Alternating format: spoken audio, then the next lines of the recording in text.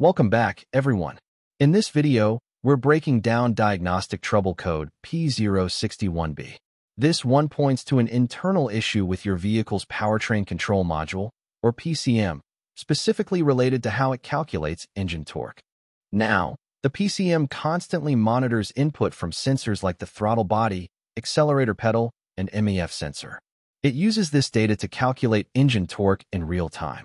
If it sees incorrect, delayed, or missing torque values, it flags the P061B code.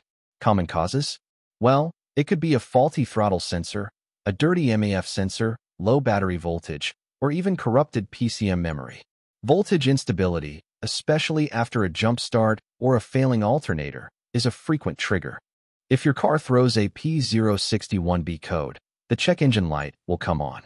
You may also experience poor throttle response, hesitation, or the engine going into limp mode to prevent further damage. Sometimes, the code appears alongside others like throttle body or sensor-related issues. Start by checking your battery health and charging system. Make sure voltage is steady. Next, inspect the throttle body and MEF sensor. A simple cleaning might clear things up.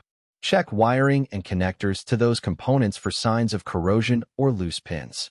If everything checks out and the issue keeps coming back, you might need to have the PCM tested or reprogrammed. In rare cases, it may even need replacing.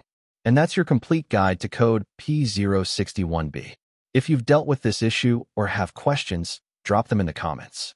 Don't forget to like and subscribe for more code breakdowns. Thanks for watching, and I'll catch you in the next one.